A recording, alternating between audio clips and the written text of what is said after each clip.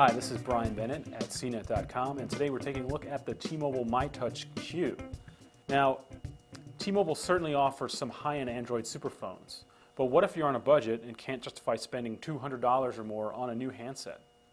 Enter this device. Basically, the MyTouch Q offers the basic in Android computing, and it also has a slide-out QWERTY keyboard, as well as a 5.1 megapixel camera with LED flash.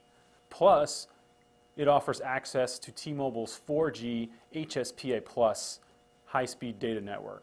So basically, you get a lot of smartphone for a low price. How low? Right now, it's being offered for free with a 2-year contract and after an instant rebate if you buy the phone online. The first thing you notice about the MyTouch is its 3.5-inch TFT screen. Now, it's not as bright as other devices I've seen, but it should serve your needs pretty well.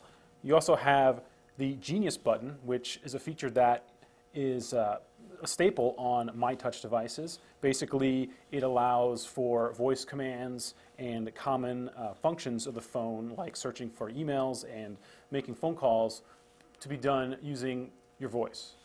But what's really important about this device is that it has a slide-out QWERTY keypad. So here you see the keyboard. It's a 4-row keyboard.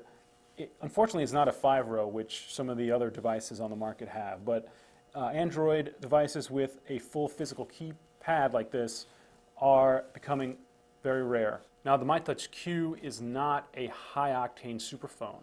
Running the whole show is a 1 gigahertz single-core Snapdragon processor. Now, the one good thing about that is that it has a pretty good battery life so far.